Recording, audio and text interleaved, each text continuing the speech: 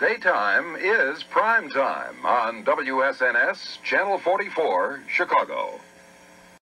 Hello, sports fans. It's me, Sportsman Z, and I am back with Game 2 of our series between the 1983 Chicago White Sox, who were 99 and 63, and the 1965 Red Sox, who were 62 and 100. No one in their right mind would bet against the Chicago White Sox. Boston fans tell me it was mainly because of a terrible pitching staff. So we'll see if that has a chance to affect them this quickly in a best-of-3 series. But the Red Sox have already won Game 1. So all they need to do is win Game 2 and they advance.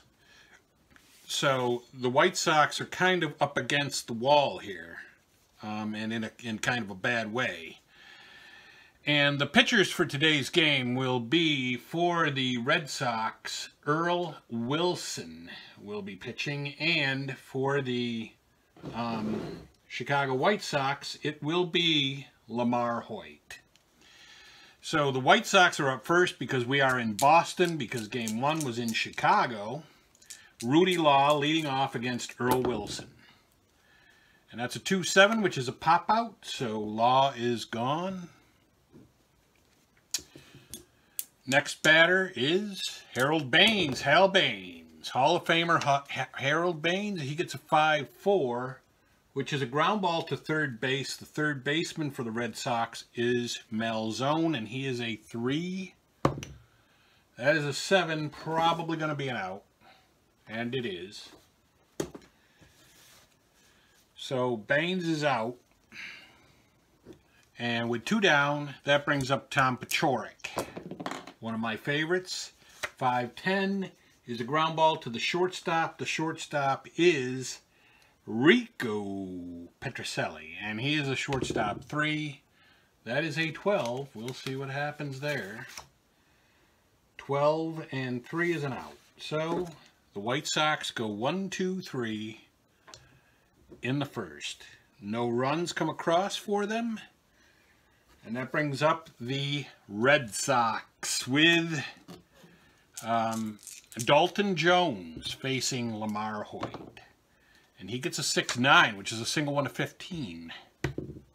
And that's going to be an out. Surprising.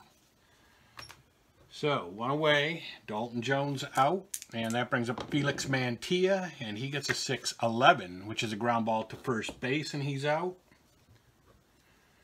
And then that brings up Karl Yastrzemski, and he gets a 2-12, which is a ground ball to third base, and he is out. And the Red Sox, rather, go 1-2-3 themselves.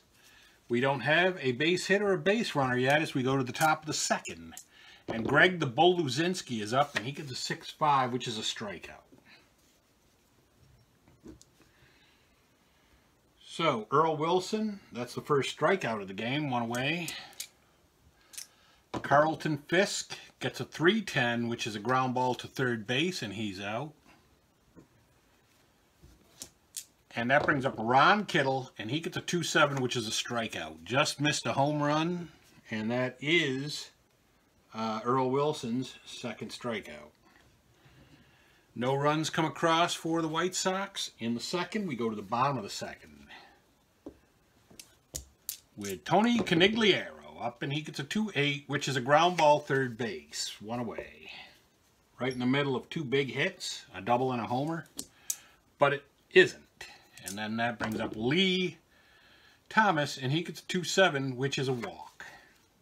So that's the first base runner of the game, is Lee Thomas, as Lamarr Hoyt walks him. And that brings up Rico Petrocelli, and he gets a strikeout. 2 away, and that's Hoyt's first strikeout of the game.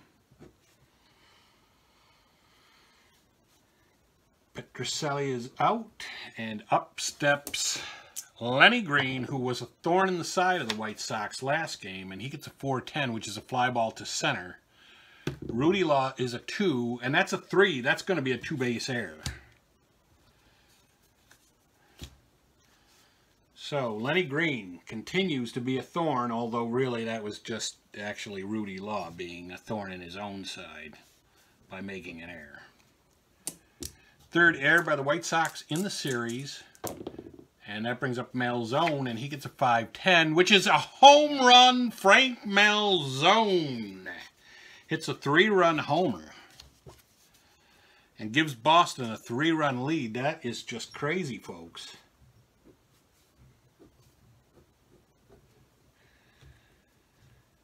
However, none of those runs are earned because it would have been the third out had Lenny Green, had Rudy Law caught the Lenny Green fly ball. And then that brings up a 5-4, which is a fly ball to center field for Tillman, Bob Tillman getting out.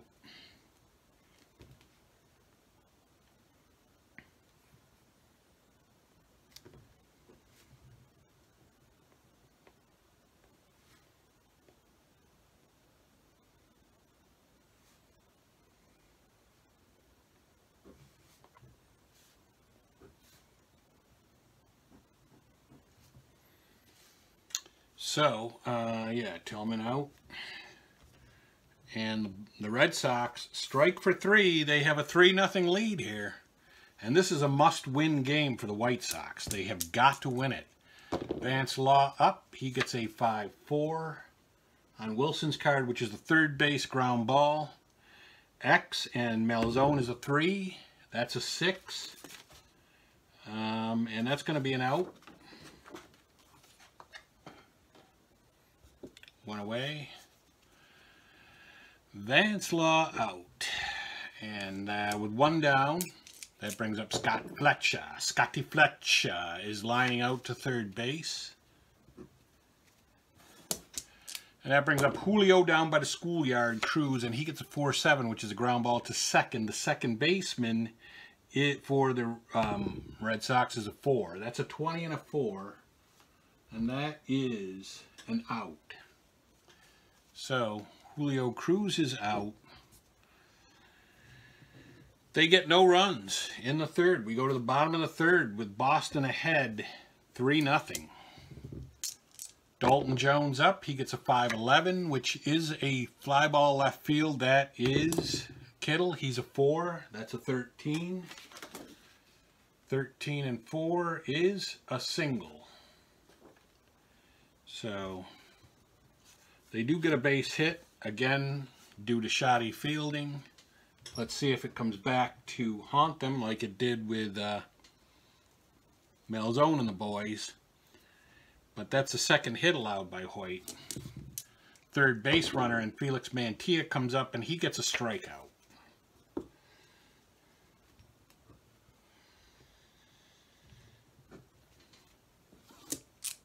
Karol Yastrzemski's up. He gets a 1-9, which is a ground ball, second base double play, and Yaz is out.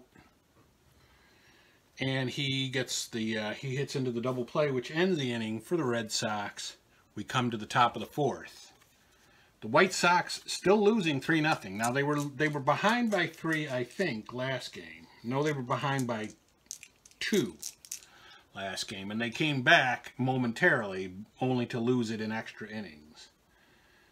But we'll see if that happens again. Rudy Law, he gets a 5-5, which is a strikeout, 1 away. Earl Wilson is dealing out there. In fact, he hasn't allowed a hit yet. And that's his 3rd strikeout. Harold Baines is up. He gets a 5-5, which is a strikeout, 2 away. So for a team that had poor pitching, and that's why they lost 100 games, so far we haven't seen any evidence of that. Pachorik is up, and he gets a 2-2, which is a ground ball shortstop A. And the Red Sox are up in the bottom of the fourth. They bring their lead with them 3-0. Tony Conigliaro, 6-7, is a strikeout, 1 away.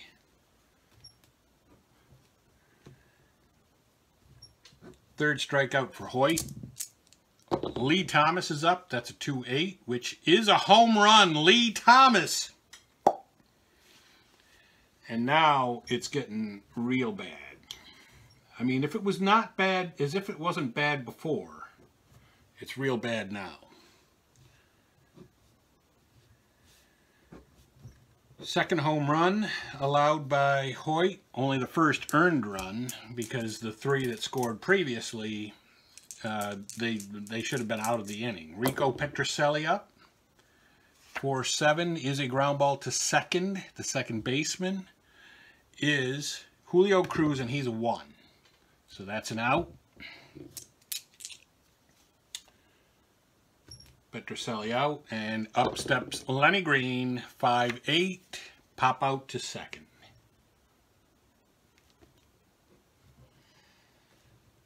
But the Red Sox do strike for a run, and after 4, they have a 4-0 lead. We go to the top of the 5th. The White Sox do have a nice lineup and can score a lot of runs usually, but they haven't really this series. They only scored a grand total of 3 last game, and they haven't scored any so far through 4 innings. And Greg Luzinski, the bull, is up, and he gets a 4-12, which is a ground ball, and he's out. Up steps Carlton Fisk. He gets a 6-7, which is a ground ball to second base. The second baseman is a 4. That's an 8. 8 and 4 is in one base error. So Carlton Fisk gets on by an error. Error by Dalton Jones. And I'm not sure. I think that's their first base runner. I think it is. With 1 out and Ron Kittle up. He gets a 1-10, which is a ground ball double play to the third baseman. So they get no runs. We go to the bottom of the 5th. And the White Sox are losing to the Red Sox 4-0. Frank Malzone up. He gets a 5-7, which is a ground ball to the shortstop. That's Fletcher, and he is a 3. That's a 4. That's probably going to be something. No, it isn't. It isn't. He's out. So, Malzone is out. That brings up Bob Tillman. He gets a 2-9, which is a strikeout.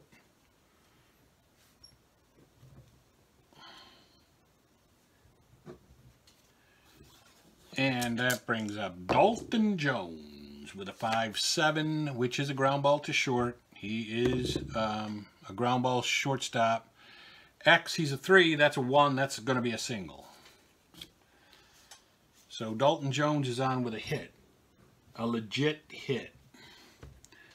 Only the 4th allowed by Hoyt against 4 strikeouts, a walk, and 1 earned run, but 4 runs allowed. And 6-9 is a single 1 to 15. And that is a single. So the Red Sox, with 2 down, have runners at first and second.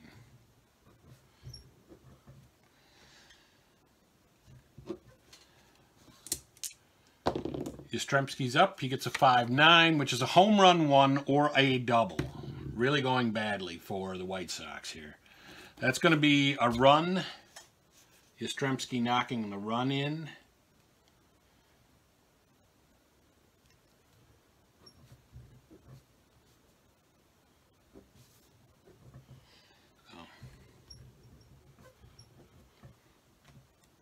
And Hoyt allowing yet another run. And up steps Canigliaro, and he gets a 3-7, which is a single, and knocks in another run. And obviously, the Red Sox don't see any reason to extend base runners or, try to do anything out of the ordinary, because I mean they're dominating. And Lee Thomas comes up. He gets a 2-6, which is a double 1, single double asterisk. That's going to be a single double asterisk. So Lee Thomas knocks in another run, the 3rd run of the inning.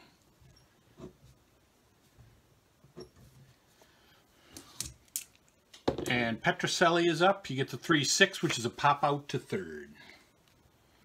And Petrocelli's out, but not before Boston gets 3 more and takes a 7-0 lead.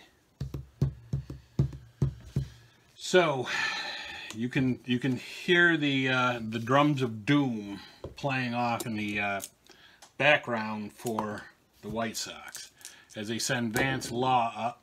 He gets a 4-4, which is a ground ball second base, and he's out. I knew I should have taken the 2005 White Sox. Scott Fletcher is up. He gets a 2-6, which is a ground ball short. And Julio Cruz gets a 2-12, which is a ground ball shortstop A, and he is out. No runs come across for the White Sox, and the White Sox will take Lamarr Hoyt out. He pitched 5 innings. He'll come out after 5 very bad innings, 4 earned runs, and 7 runs total allowed. And they will put in to pitch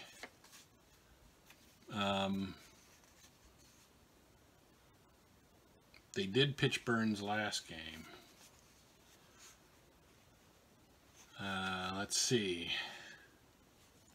All right, they're gonna send Koosman out there. They have not pitched Koosman apparently.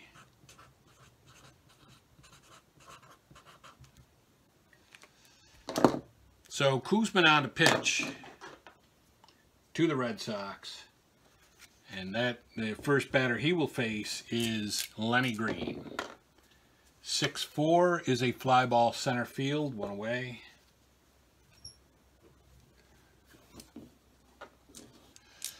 Frank Malzone gets a 1-8, which is a ground ball short. He's out, 2 away. And Bob Tillman gets a 5-9, which is a ground ball second base C. Would have been a home run 1 or a double on Hoyt's card. So again, I saved the White Sox a run by a move that I make, but that's not really, or not necessarily. I didn't necessarily save them a run, but I might have. But at this point, that's the least of the White Sox worries. So Rudy Law is going to lead off against Earl Wilson, who is out there dealing, and he's dealing a no-hitter is really what he's doing, except now he's not. It's a triple 1 to 13 or a double. Maybe I jinxed him right that very second. But that is a double for Rudy Law. So that's the first hit for the White Sox. Of course, they need multiple hits. Many multiple hits. Harold Baines gets a 2-7, which is a ground ball first base A. That's 1 away. Up steps Tom Paciorek. He gets a 4-7, which is a single 1 to 2. And that's actually going to be a line out to second base for Paciorek. And Greg Luzinski, the bull, is up, and he gets a 6-7, which is a ground ball to the second baseman, who is a 4. And that is a 10. And 4 at second is an out. So Luzinski is out. And they get no runs, despite a leadoff double, which broke up the Earl Wilson no-hitter.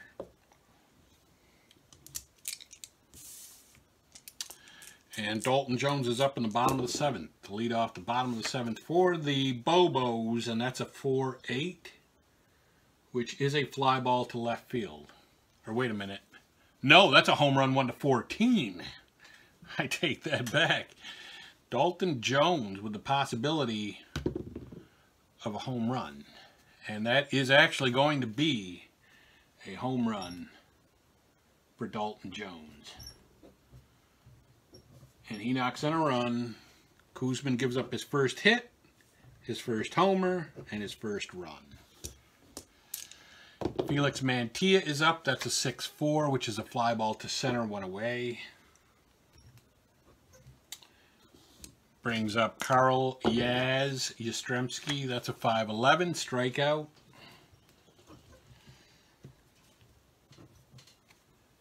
And that brings up Tony Conigliaro, and he gets a 6-5, which is a pop out to third base. So Conigliaro pops out, but hey, the Red Sox tack another one on, and now it is 8-0 as we go to the top of the 8th. The White Sox need an offensive explosion such as the world has never seen.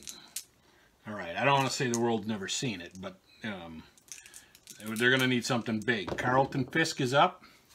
He gets a 5-9, which is a strikeout.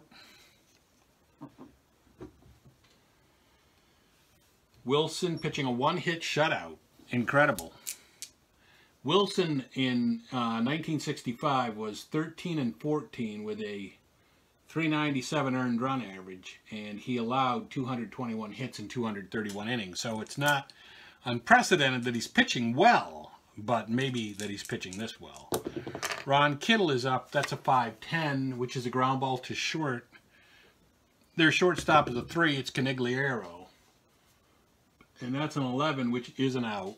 And Kittle is gone.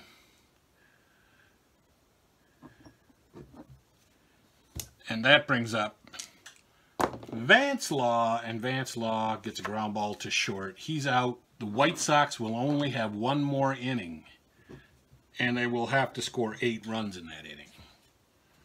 Or they will be the second highly favored team to lose, and the 65 Red Sox will be the first, or the second underdog team to advance to the next round, and the first American League underdog team to advance to the next round. Lee Thomas is up.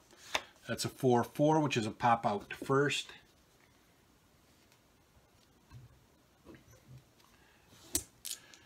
Rico Petrocelli strikes out. Kuzman with the K. And Lenny Green is up, and that's a 6-6, which is a single 1 to 8. And it is not. It is actually a line out to short. Lenny Green is out. But the White Sox have got to get 8 runs right here, which is a tall order against a man who's pitching a one-hit shutout. Scott Fletcher's up. He gets a 2-2, which is a walk. So at least that's a base runner. Fletcher walks against Wilson. Julio down by the schoolyard gets a 5-7, which is a double 1 to 4 or a single. And that's going to be a double. So runners at second and third, no outs. Julio Cruz, which would have been nice if the score right now had been, wait a minute, what was that? 5-7? Yeah, it was a double, so yeah. And that would have been nice if the score had been like something like 2-0 or 3-1 or something like that. But at 8-0, it's, you know, Earl Wilson's got nothing to worry about being pulled. Rudy Law is up. 5-5 is a strikeout, 1 away. And that's going to be Wilson's 6th strikeout of the game. Harold Baines is up. He gets a 1-8, which is a double 1 to 18, and knocks in 2 runs.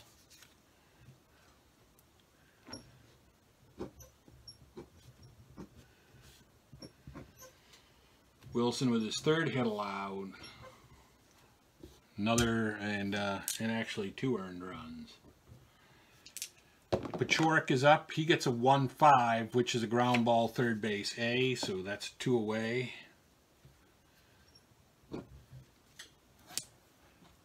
And that brings up the Bull, and the Bull gets a 6-3, which is a ground ball to first. The first baseman is Lee Thomas, and he's a 3. That's a 13 and a 3. At first is out. And Luzinski's gone, and that is it for the White Sox. They will not advance. Nothing! You lose! Good day, sir!